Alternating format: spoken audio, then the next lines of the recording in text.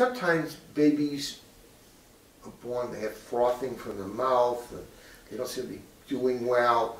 And sometimes they do a study and they find there's a connection between the breathing tube and the feeding area called the TE fistula. Can you discuss that in a general sense?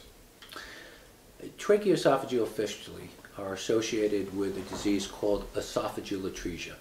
The esophagus is the tube which passes from the mouth to the stomach and carries all the food that the baby eats.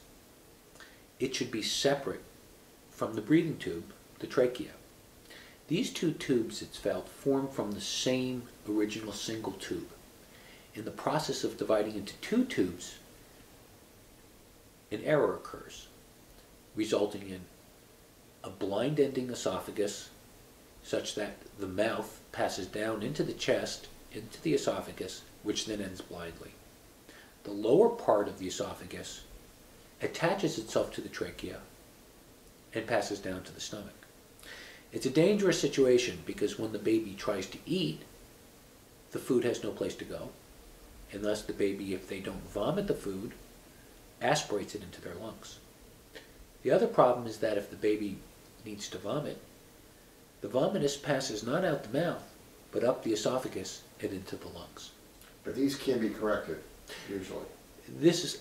Can definitely be corrected. This is actually, the anatomy I just described is only one form of esophageal atresia. All variants of esophageal atresia can be repaired. And most importantly, this anomaly is typically associated with children who are neurologically normal. It is also associated with several other congenital anomalies which we look for, including disorders of the heart. So when the error is typed in by the code, it sometimes affects more than one area. Yes.